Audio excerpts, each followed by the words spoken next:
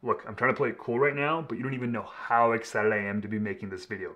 I've been looking forward to this from the moment I started making these. This is Clairin Sajous, and it is simply amazing. If you've never had a Haitian Clairin before, this is where you want to start. Sajous is made by Michel Sajous at a small distillery named Cello in the village of Saint Michel de Alcalay in the northern part of Haiti. Now, Michel grows the crystalline variety of sugarcane, which he uses to make Sajous. The cane is hand harvested, crushed, and then the juice is open fermented for like 5 to 7 days in these open wooden vats with the natural yeast in the air.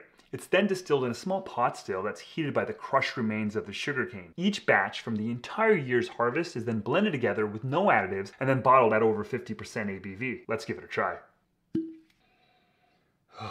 I love the nose on this thing. It's amazing. I'm getting this like damp grass note, which you'd expect from, a sugarcane juice spirit. But then I'm getting a touch of fruit, like a little bit of apricot. And then what I love, it's all rounded out by this little bit of green tea and olives. Frankly, I'm just happy smelling this thing, let alone even trying a sip. You don't even know.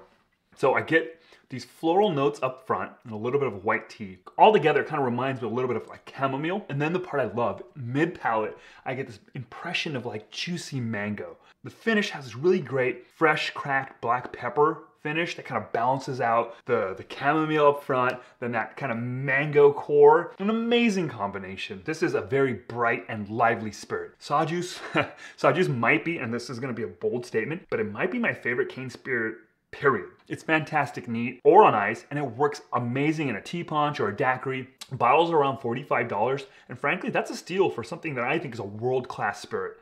So what are you doing? Stop watching this and go out and buy some. Cheers.